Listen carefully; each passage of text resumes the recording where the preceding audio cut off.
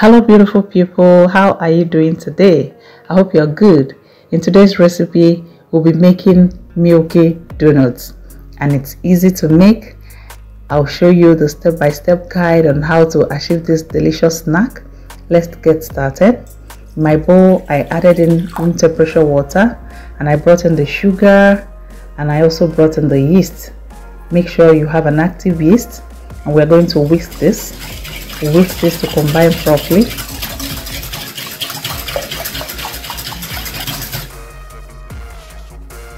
And I brought in 1 large egg. I also added in 1 teaspoon of vanilla flavor. You can use any flavor of your choice. And I brought in melted butter. And we're going to whisk this again. You have to stir it, combine properly for all the ingredients to come together. And I brought in all-purpose flour and salt. I also brought in ground nutmeg. We're going to sieve this in because I want to use its fine powder, not the granules. And with my spatula, we'll start mixing this to bring it together. We'll mix it till we'll get a shaggy dough like this that we're not able to mix with our spatula. And I'll transfer this to my work table. I sprayed vegetable oil on my work table and on my hands. That will help the dough not to stick too much. Our dough is not sticky and is not hard either. So we'll start kneading this. If you have a stand mixer, that would be nice, but I'm kneading with my hands. This dough can tear easily at this point.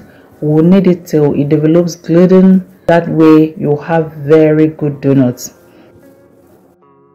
If at any point it gets sticky, with your scraper you can scrape your hands and your work surface and continue kneading. This is another kneading method I use. I'll be hitting it on my work surface. This will also help it to develop the gluten. If it's way too sticky, you can add in a couple tablespoons of flour and keep kneading, but not too much so that you don't overdo it. We'll knead it till we'll get it to this point, and I'll form it into a ball shape. We'll bring it together nice and tight.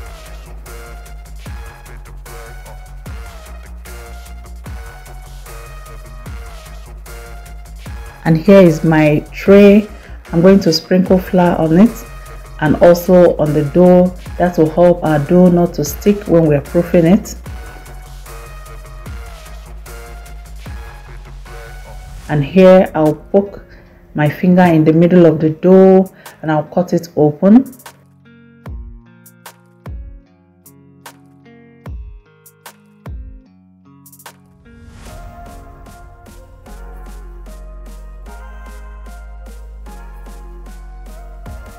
I'll be using my kitchen scale to get exact measurements for this.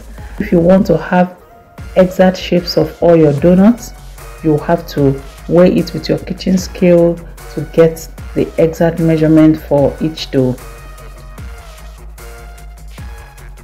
And I weighed 90 grams for each donut. And here I'll pick one dough. Observe how I'm folding this into a ball shape again. We'll fold it nicely. It's now elastic because we did a great job while we're kneading it, and it's well kneaded.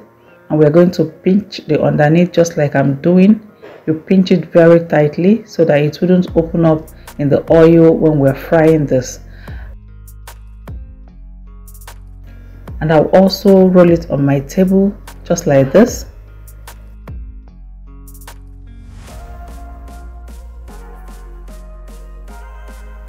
And I'll set this aside. Let's do it one more time. After rolling it, you can turn it to the other side, and if it has any holes, you pinch it together and roll it before you set it aside. And here they are all in my flour pan, and I'll twist this anti-clockwise or clockwise. This is very important because it will absorb the flour, and that way when it's proving, when it's rising, it will not stick to the pan. And I'll cover this with my kitchen towel and we'll leave it to proof for between 30 minutes to 1 hour, or until yours doubles in size. And here is 1 hour. It has doubled in size. Gently lift one and into the oil.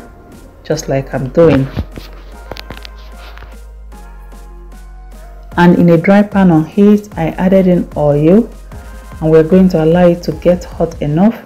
I used my skewer to check, and with these bubbles on my skewer, I know that the oil is hot enough. And now I'll start bringing in the dough gently, one by one. Please note that you should not use hot oil for this. Your oil has to be on low to medium heat, not low heat and not hot heat either. If the oil is too hot, it will brown faster without cooking on the inside, and if it's not hot enough, it's going to soak up lots of oil. And we are going to fry this on both sides for 2 minutes each till it gets golden in color. And here I'm bringing it out from the oil, and I'll fry the other batches of the camera.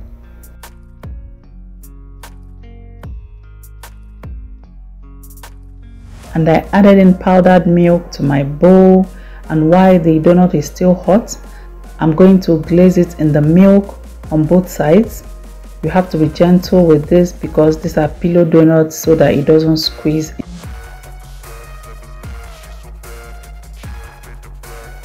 And here they all are, having glazed them with milk. And let's make the milky filling. Here I added in powdered milk, and I also added in condensed milk.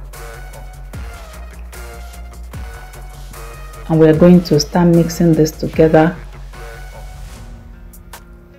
Now, if you want a very thick batter, you have to use more powdered milk.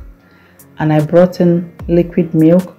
We'll add this gently, not all at once.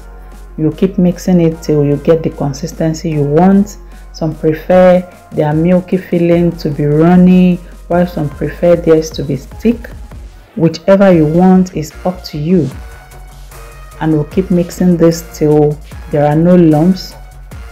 It's all smooth.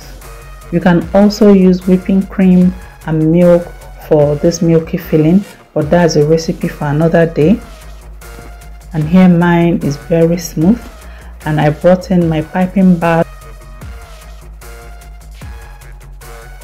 and I transferred the mixture into my piping bag. At Glory Homemaker, we give you value for your time. I hope this video was helpful to you. You can leave me any questions or any suggestions, and I'll be glad to hear from you. With my dowel rods, I made an opening in each donut. You twist the end of the piping bag and you start pressing it into the donuts. Please note that your donut has to be well cooled before adding in the milky filling or any filling. If it's hot, you're not going to like the outcome. You have to allow it to cool properly before adding in the fillings. And here are our milky donuts. I want to say a big thank you to all my subscribers. Thank you always for checking out my videos. You guys make my day worthwhile. Thank you, and God bless you. And please, if you've not yet subscribed to my channel, please subscribe, like and share my videos to get amazing content like this. Thank you for watching, and see you in my next video.